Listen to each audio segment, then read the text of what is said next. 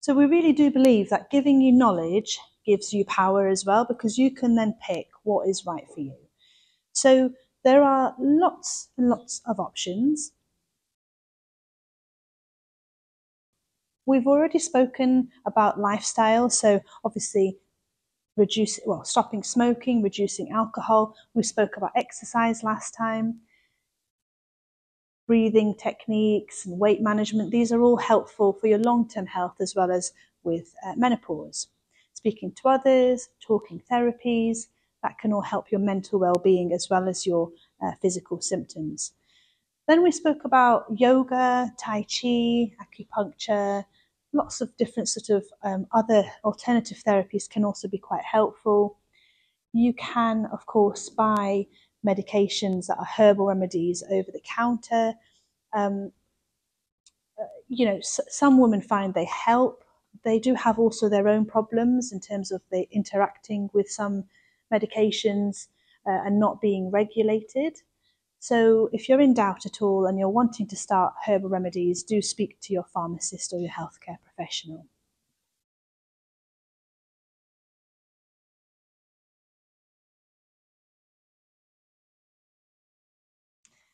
There are medications that can be given that are non-hormonal, so things like antidepressants, various painkillers like gabapentin, pregabalin, amongst others. They can sometimes take the edge off menopausal symptoms, but really, by and large, the best treatment is replacing those hormones that your body is lacking. That is why you get those symptoms.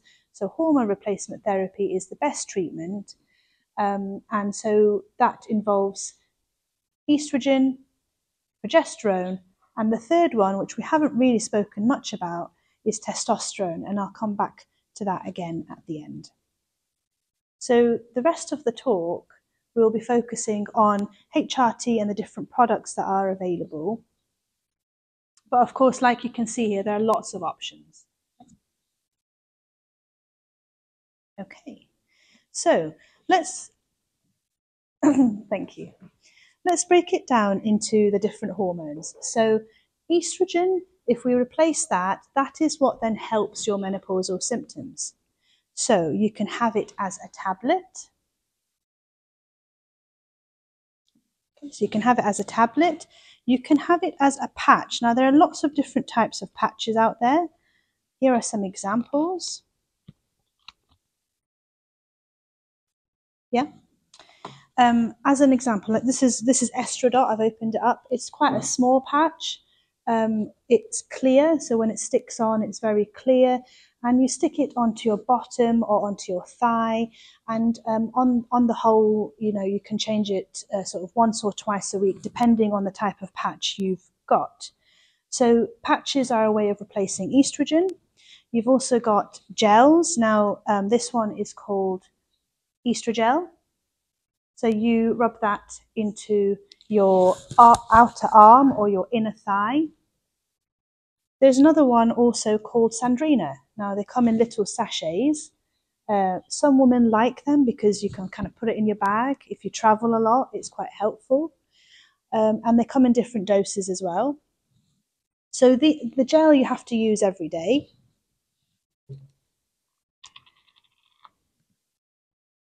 There's also the option of this sort of fancy little gadget. It's a spray.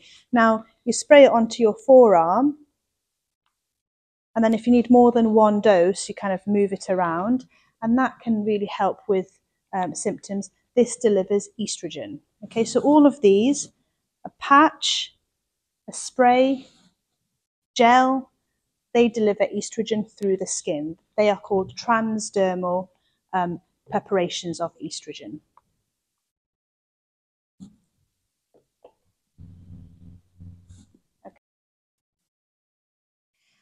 If you've still got a womb, you also need to take progesterone. So you can have that as a tablet.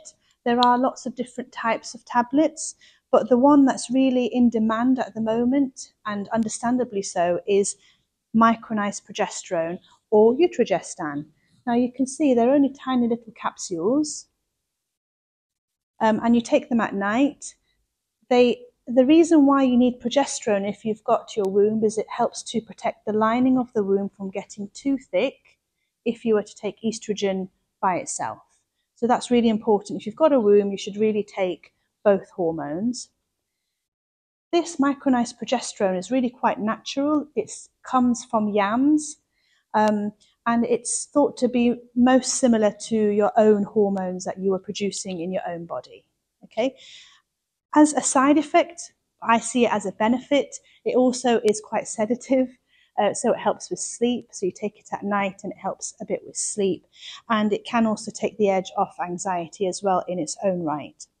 So that's one type of progesterone. There are other types of progesterone tablets that you can have. You can also have the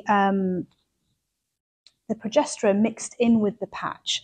So this one's called Everil Sequi. There's another one called Everil Conti. That's where the estrogen and the progesterone are mixed all in one. So if you have issues maybe remembering to take the capsule, or you prefer patches, then sometimes women prefer to have the one patch. You stick it on and it's got everything in it. But again, you have to remember to change it depending on the preparation regularly. So the other way that you can have progesterone is as the Mirena coil. Okay, so I've brought this with me just to show you. If we imagine, obviously, that is the womb, the fallopian tubes and the ovaries are here. The coil goes into the womb, and it's not as bad as it sounds. Look, I'll show you. So it kind of goes in straight like that. It's a tiny little device, goes in straight, and then it sits there, opens into the womb, and it sits there for the purpose of HRT for 5 years. So what that does is that just delivers progesterone locally to the lining of the womb. So it protects the lining of the womb, and you don't have to remember to take a tablet, you don't have to remember to put a patch on. And then alongside that, you can then have any estrogen that you want. So it delivers that progesterone element just locally where it's needed. But the benefit of this one as well is that it also provides contraception. And if you've got heavy periods or you've got spotting, which often is the case when your hormones start to change, you can get irregular bleeding, then actually the Mirena coil in most women can get rid of any bleeding altogether. So, it is an option there for the progesterone element. Okay.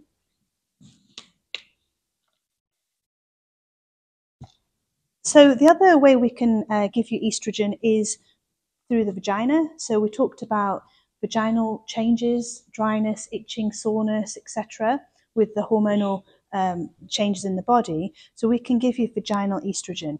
So I've got a few here. I'll start by showing you Vagifem or Vagirux. Now, this is the applicator. Vagifem and Vagirux are exactly the same product, but Vagirux, you reuse the applicator, whereas Vagifem comes with separate applicators. And it's basically a pessary. So it's a little tablet that you put into your vagina. You start off with like a loading dose, so it's every night, and then after a few weeks, it's twice a week. And that just helps to replenish the lining of the vagina, the skin down there, and it helps to restore the vagina to what it was before.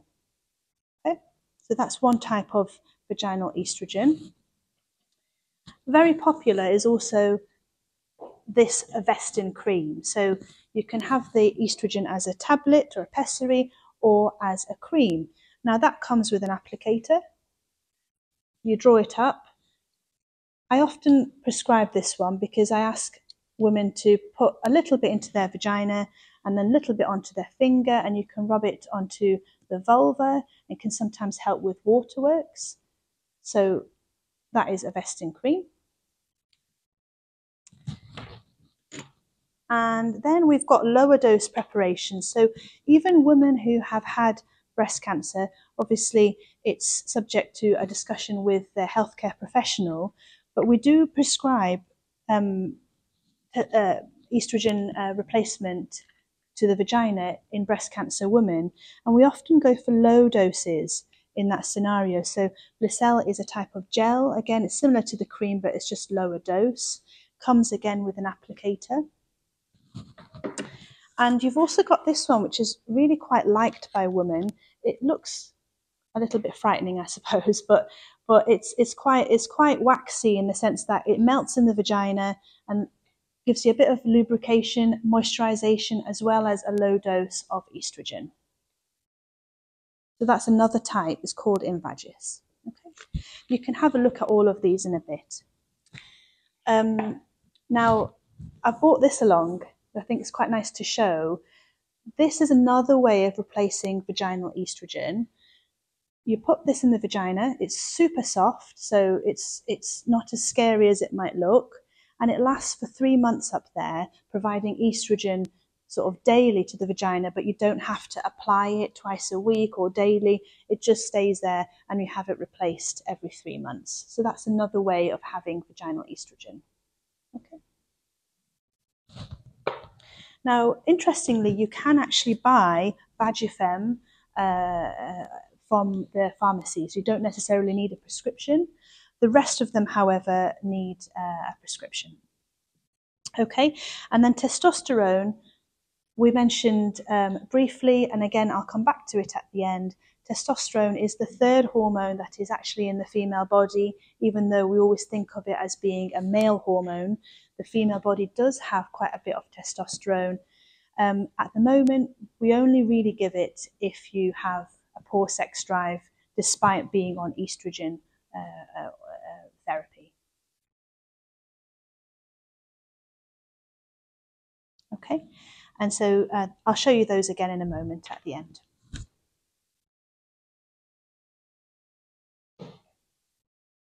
Okay, so very briefly, what are the benefits of HRT? Well, for those who are having symptoms, it will help quite quickly to tackle those symptoms. So you will feel better because it'll help to get rid of those symptoms. But in the long term, it can also help to protect your bones.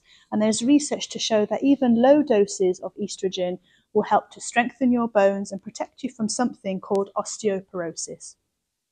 Now, osteoporosis is where your bones are super thin, they're really fragile, and they break even with a little trip or a little fall.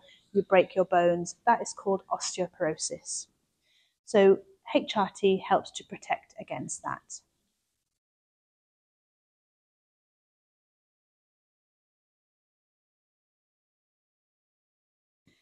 And then if it started under the age of 60 or within the last 10 years, so within 10 years of your last period, it will also help to protect you from heart disease and from strokes. So it will help to prevent that build-up here of plaque that you get in your vessels that contributes towards blockages of vessels and heart disease.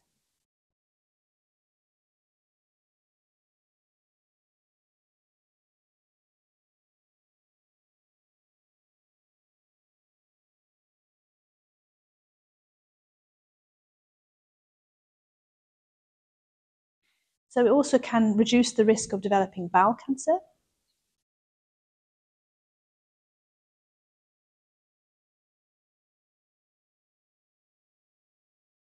It can help to strengthen your muscles because we know as you are postmenopausal, you lose muscle mass, muscle strength. So actually HRT can help to reverse that. It can help with joint pains. It can help with type 2 diabetes in terms of controlling your sugars. It can help with that.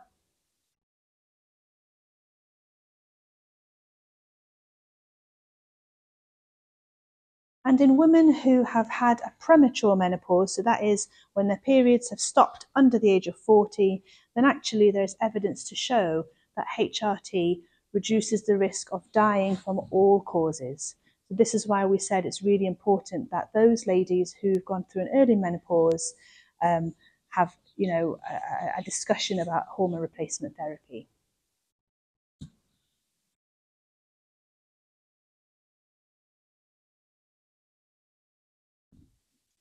So what are the risks of HRT?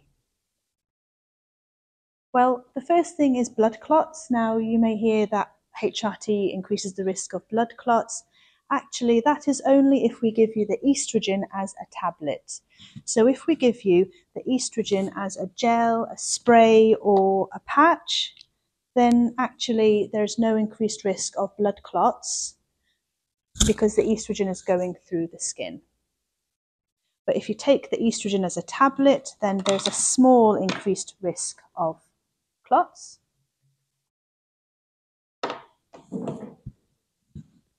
The same thing about stroke as well. So small increased risk of having a stroke if you take tablet estrogen. But again, if you have transdermal estrogen through the skin, then that risk is not increased at standard doses. Okay.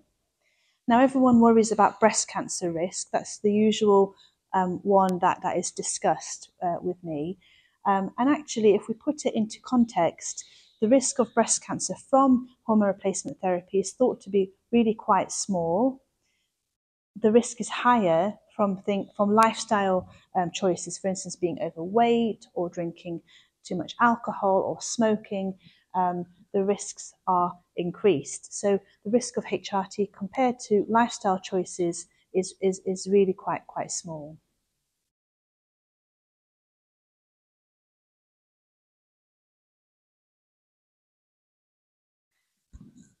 Okay, so these are hormonal treatments. What are the side effects then?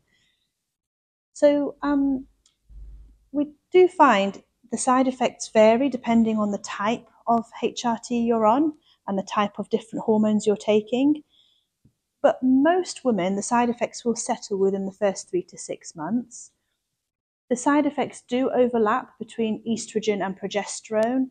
So things like feeling sick, headaches, bloating, irregular bleeding from the vagina. These are all potential side effects of HRT that may then settle over a period of time.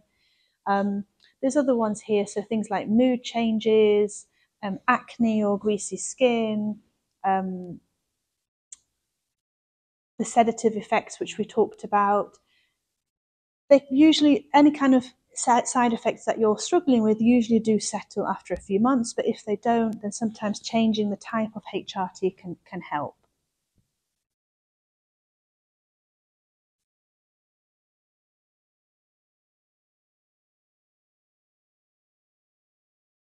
So how do we decide what HRT is right for you? The first thing we do is we ask you, do you still have your womb? Okay, so if you've still got your womb, we've already touched on this, you will need estrogen to treat your symptoms and also progesterone to protect the lining of your womb. If you've had your womb taken out, so you've had an operation to remove your womb, most women just need estrogen. There are a few exceptions. So for instance, if you've only had part of your womb removed or you've got endometriosis, sometimes these women still need both hormones, but by and large, if you've had your womb taken out, you just need estrogen.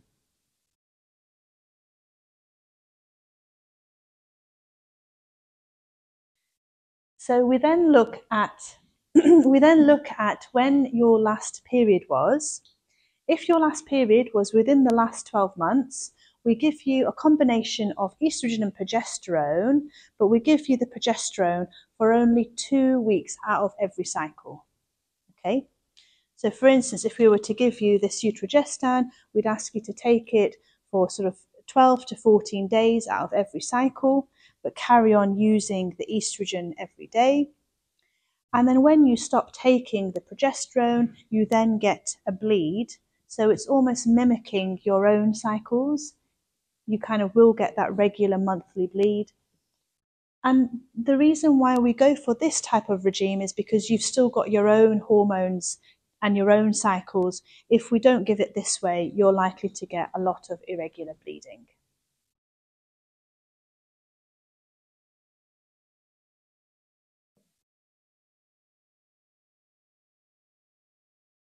If your last period was more than 12 months ago, so more than a year ago, then we can give you those 2 hormones to take every single day. And with this regime, you shouldn't have any bleeding. So even the women who were started on that first regime where you'd get bleeding, even those women will eventually get switched on to what we call the continuous combined HRT regime so that you don't get bleeds with that.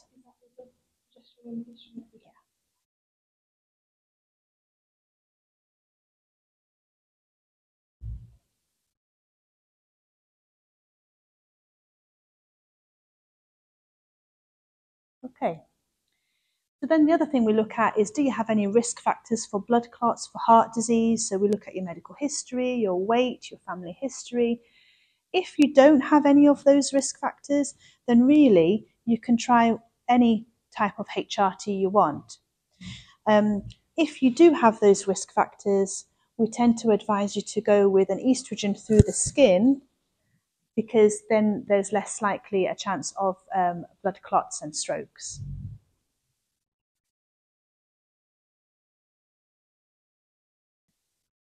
So I've just got a couple more slides, and then of course I'm more than happy to take questions. We talked about the vaginal symptoms. So what happens with the change in the estrogen and change in hormones with the menopause is that the skin down there, the vulva, becomes less stretchy, it becomes quite thin, it becomes quite sore and itchy and stingy. It also, the change in hormones affects the bacteria down there, so you're more likely to get infections. So you might sort of have found that it's just sore, it's itchy. It might be that you find it's painful with sex. It might be that you are getting a lot of stinging when you pass urine and actually there's no infection. Or it might be that you are getting lots of urine infections or cystitis, and all of that can be due to the changes in the skin down there. Okay. So with that in mind, we can treat it with lots of different products. We've already gone through the pessaries, the creams, the low dose preparations, and the ring. We've talked about how the pessary is available over the counter. And you can use this in addition to estrogen and progesterone HRT, or you can use it instead of, whatever the symptoms are that you have that are bothering you most. So vaginal estrogens are extremely safe. They're very little is absorbed into the bloodstream. So really they have very little in the way of side effects. Okay. So alongside vaginal estrogens, you can have, and I've got lots of sort of samples here that you can take home, various lubricants. So you can have oil-based lubricants, water-based lubricants, silicone-based. So that can sometimes make it more comfortable with sex. And of course, there's also moisturizers that are non-hormonal. You can use with hormones or even without. And they just help to replenish the area down there, similar to when you have dry skin on your hands and you put a moisturizer on, then moisturizers down there can also make a big difference. So various brands, so you've got the Yes brand, the Silk brand, Replens. These are all good brands that you can buy these over the counter for. Okay, so lastly, we wanted to speak about testosterone. So women produce testosterone from their ovaries, but also from their adrenal glands. So these are glands that sit just on top of the kidneys. The ovaries produce about 50% of your testosterone, and testosterone is really quite important to the function.